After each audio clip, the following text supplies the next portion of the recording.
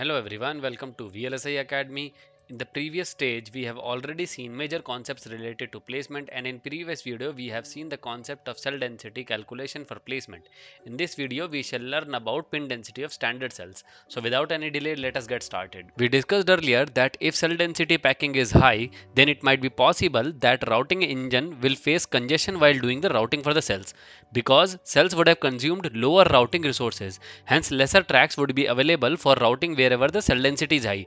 This point is very important to understand, and now let us see standard cell layout first. These are the site rows where the cells will be placed, and dotted line represents the track. And in this layout, pin A and Q are visible to router for hooking up the signal.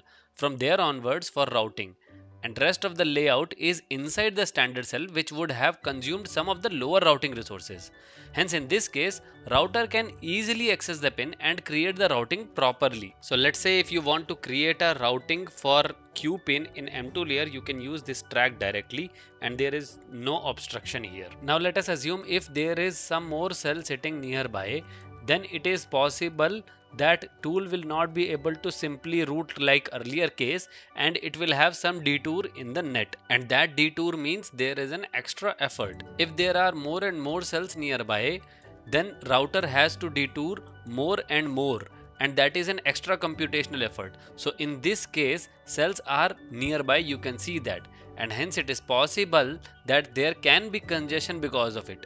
Also, we have not discussed the case that we have so many other cells nearby which also needs the routing, and hence not only cell density is increasing, but there are additional number of cells which have pin. So pin density is also increasing for routing. If you observed, then we only discussed the case where the inverters are placed. Now let us assume that there is a flop in your design. So if you can see, the flop has so many pins. Here in this case it has 4 pins. This is Q and that is Q bar, and one is clock pin and one is your data pin.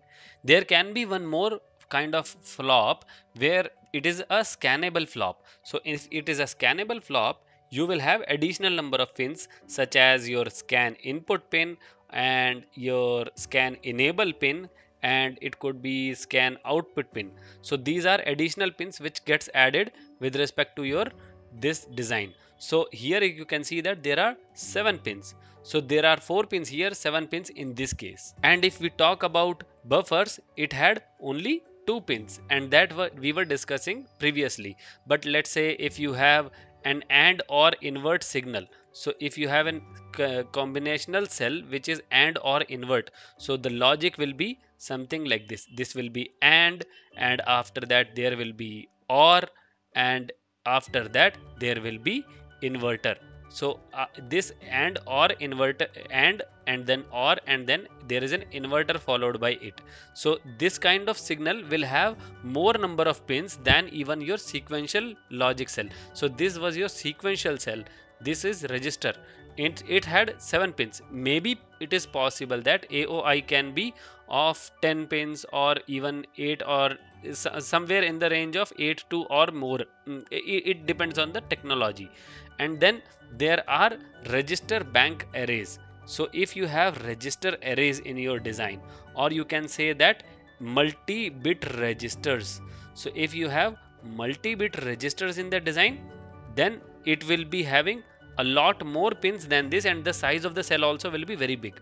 So because that will have not just one register where the 7 pins are there, it could be possible that it will be it will be a bus of 8 such registers minimum at least. So let's say if it is 8-bit register array, then such 8 cells will be there. So obviously there will be lot of pins and size also will be very big.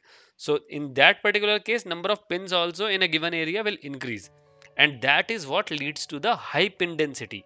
So the cause of high pin density is generally AOI cell, OAI cell, or multi-bit registers, register arrays. These are the high pin density count cells, and the recommendation is not to have so many register arrays or so many high pin density count cells together, because that can lead to the pin accessibility problem in the design, and that will lead to routing congestion later. And pin density map also looks like very similar to the cell density map. It is also a heat map where red means you can have congestion and green means you are good to go. That is all for this video. We will come up with more concepts in further videos. Please do like, share and subscribe to the channel. Thank you.